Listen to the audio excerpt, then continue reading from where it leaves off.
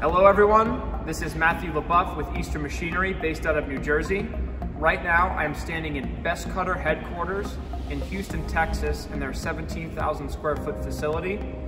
And we're here to check out their new cube model, the SmartCube 1313. The cool thing about this unit is its compactness.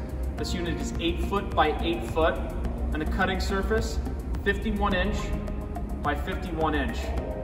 This particular unit is a 3 kilowatt unit and it'll go all the way up to 4 and down to 1.5. And there's just a lot of exciting things going on here. So let's take a look at this unit and see what it has to offer.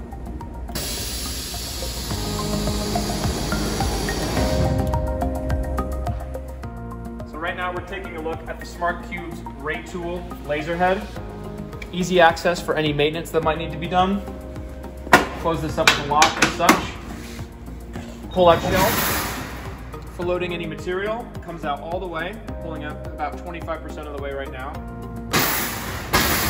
Locks in just like that. And then inside, a security camera for a bird's eye view of the material being cut. It can be viewed by the operator as such. On this side of the cube, we have our electrical control panel. Starting on the left here, we have our Schneider electric servo amplifiers, which control the motor of the gain tree, Y1, Y2, X, and Z axis. Moving along here, we have the remainder of our control system, which if you'll notice is very organized. Everything is color-coded and labeled. Continuing on, the computer, which gives display to our screen that we just discussed. And this, our circuit breaker for the entire laser.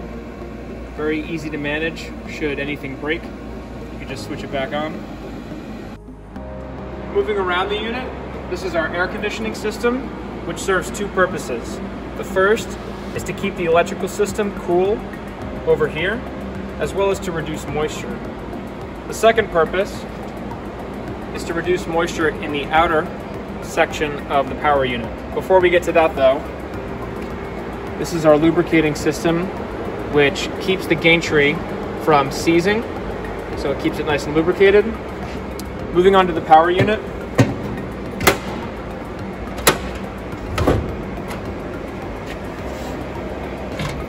This is the power unit that comes standard with the SmartCube.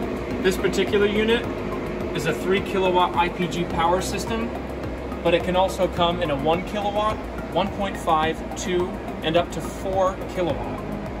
This is the fiber optic cable that leads directly to the head of the laser.